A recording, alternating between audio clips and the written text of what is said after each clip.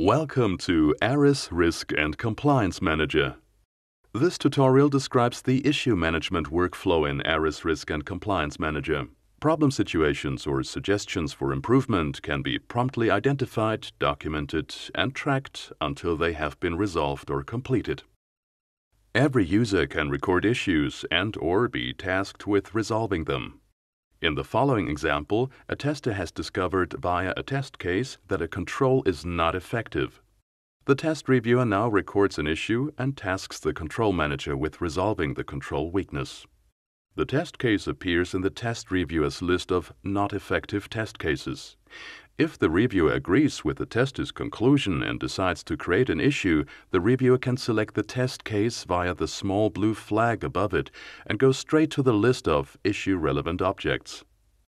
This may contain a number of objects previously selected as issue-relevant. The test reviewer can now click the newly selected test case and create a new issue via Create Issue. Name, description, and remediation measure must be entered in the input form. A priority level and issue category can also be assigned.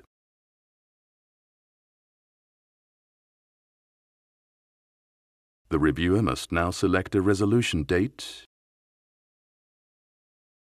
an issue owner, for example, Control Manager 01, and an issue reviewer, for example, Control Manager 02. The issue can now be saved.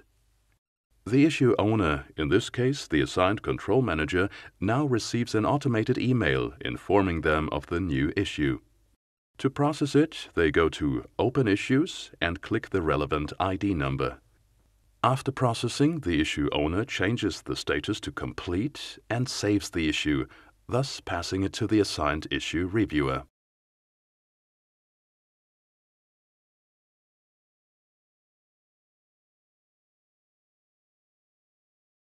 The issue reviewer must again accept or reject the issue.